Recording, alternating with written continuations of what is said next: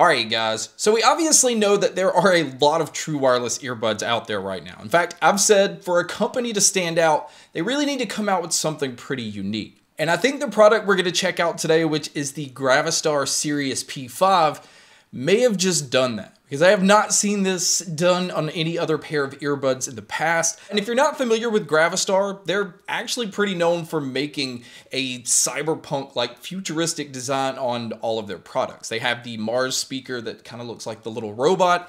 And so they've carried that over to the P5. Well, what they've done here is they've actually offered these in different variations, or at least when it comes to the case. Now, the Sirius P5 is an open ear design. This is usually not my favorite way to listen to earbuds, but I do understand there's a ton of people that cannot use earbuds with the silicone ear tips. So an open ear design is kind of like Apple's AirPods. In fact, these are very comparable to Apple's AirPods 3rd gen that just came out with the shorter stem, but it has a wider opening. So you'll hear me kind of compare these to those throughout this video. Now, these don't technically come out until November the 2nd, so they're on a pre-order. The prices are going to be much higher once they release.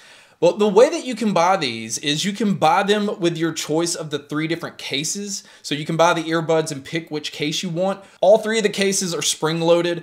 They have a really nice feel to them, but again, it just changes the look of the earbuds altogether. And the 3 different cases they have is a Defense Mecha case. Now this one kind of looks like a Gundam. It comes in where you can pick it up right now for $76. There's also the Defense Armor case, which is my personal favorite. This one kind of looks like an exoskeleton case. This one comes in at $84. Now, both of those come with the black earbuds, which is the one that I have. But the last case, which is the Defense Crystal case, this is their clear case that kind of has like a design on the outside. This one comes with white earbuds, and this was the only way that I see that you can get the white version. But the clear case also works with a necklace that they include. That way you could just wear them around your neck. And this is pretty convenient for somebody that might not have pockets or have anywhere to actually store your case. And this bundle comes in at $67. Or you can just buy the bundle that includes all 3 cases. Now this does come with the black earbuds, and that bundle is $89. So I think the better buy really is just to buy the bundle because it's not far off from the other ones. That way you have all 3 different cases just in case, you know, you want to switch them around for different looks, or you have one case that gets scratched up or damaged over time. You can just switch over to a different case. You don't have to really worry about buying one down the road. Now, as far as some of the tech in these, it does have Bluetooth 5.2, and it actually has aptX playback, which again is kind of impressive for a pair that's an open ear design. It also has AAC and SBC, so you're not going to have to worry about compression in your audio, and it is nice that these have that aptX playback. Now, as far as using these with different types of media, another huge plus is it does have a gaming mode that you can switch them into.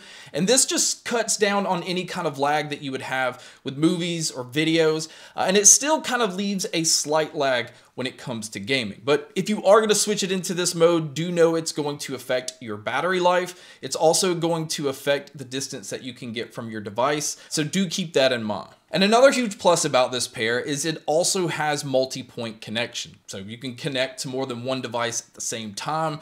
A lot of people find this useful. In fact, I like this because if I'm watching something on my laptop or my tablet, and somebody calls in, it's just easy to switch over and take that call and not have to just go in and turn off settings and do all that. So this is very convenient.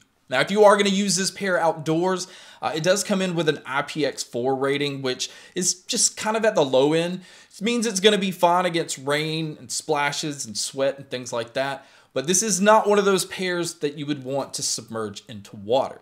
Now, as far as some things that they've included in the box, obviously you don't get silicone ear tips because this pair doesn't use that. But it does come with the necklace, at least it does in the bundle of 3 that I have. And it also comes with a USB-C cable to charge these. Now, you are going to have to use this cable because this set of earbuds does not support wireless charging. Now, I would have liked to have seen that on here, but I think having these cases would kind of interrupt the wireless charging from even working. So, no wireless charging here. And speaking of the charging, the battery life is actually very good on this pair. If you have these fully charged, you can get 8 hours on the earbuds and about 40 hours using the case. But a downside here is there's no fast charging. So if you're somebody that kind of forgets to make sure your earbuds are always charged, do know it's going to take you about an hour and a half to 2 hours to fully charge these. Now moving over to looking at the case and the earbuds themselves, this is just unique in general. Just looking at the case that houses the earbuds, it actually has RGB lighting, which you can customize on the side.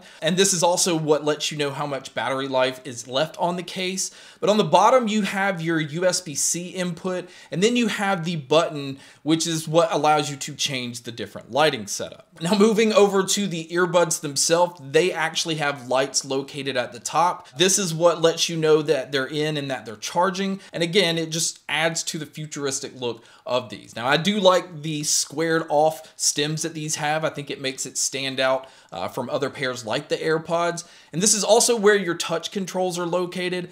And I'm happy to say that these give you control over everything.